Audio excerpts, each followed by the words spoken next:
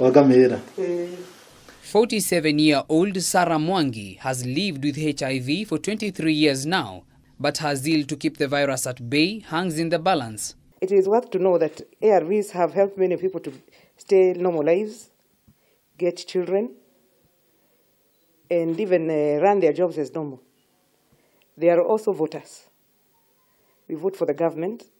The mother of one just found out that she has cancer of the vulva as a result of antiretroviral drugs shortage. I heard about it when I was in Eldoret, going through radiotherapy treatment. This cancer that I'm having is an opportunistic infection. And like anybody else, I had a lot of fear and anxiety. And when I went to social media, it was the same thing that was going on, that there are no drugs. She is among the 1.5 million Kenyans whose lives are at risk. You know, it eats you slowly. And when you are swept away, you leave your family in a lot of disorganization.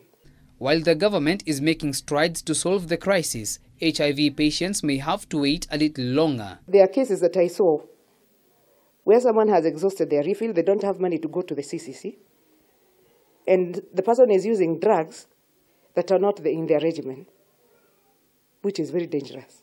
Despite the national government having paid a tax of 850 million shillings, the Chemonix company, which was mandated to serve as a channel of drugs import to Kenya by U.S. Agency for International Development USAID, has remained silent.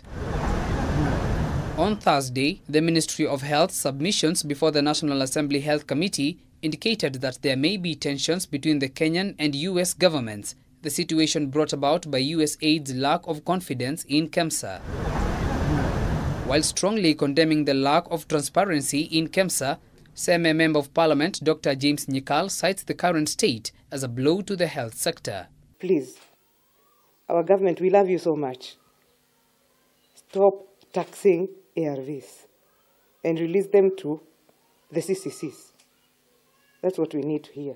In less than 5 months, the quantity of antiretroviral drugs may be depleted as drugs worth 2.7 billion shillings have been at the port for 2 months now.